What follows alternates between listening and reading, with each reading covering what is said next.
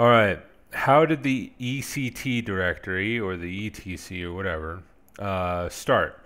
Originally, there was a slash bin for programs, essentially executable binaries, and very soon the slash dev for device files and the slash lib for extra executable code loaded by programs, libraries. The slash user also came in very early first for user data. Then as an extra OS area with its own bin and lib, and then the man containing the manual in an electronic form. The source code was also provided somewhere under user. And then there were a few files in the operating system that didn't fit in the existing categories. This included a password file containing users' passwords, and an mtab file written by Mount, and the init and later RC programs executed at boot time, and over time more and more programs that were intended to be executed only for administration purpose and not as part of normal usage. At first, there was no connotation that files in /etc were configuration files. In these very, very early days, if you wanted to customize something, you'd be recompiling that part of the system. As Unix got more powerful, there were more and more things that you could do without recompiling.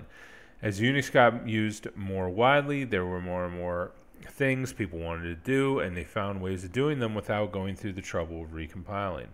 The etc directory filled up with more and more text files that people could and did customize. Hence, it gradually became the configuration directory.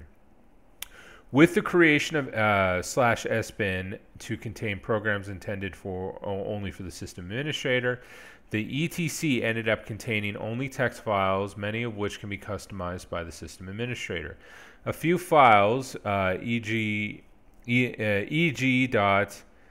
/etc/mtab, sometimes the etc/resolve.com config, are automatically maintained by system programs. There is a slow trend to move these files to the slash run in the Linux world. On modern Unix systems, almost all system-wide configuration files are under /etc, but not all files in /etc are configuration files. Typical Linux distributions and other Unix variants don't cope very well with modifying any of the files that come from packages. At a minimum, you may end up having to merge the local modifications manually when the system is upgraded. You can find references in etc. and old Bell Labs Unix manuals and so on. Nowadays, it's used only for system configuration, but it used to be where all the stuff that didn't fit into other directories went. So that is how the ETC directory started.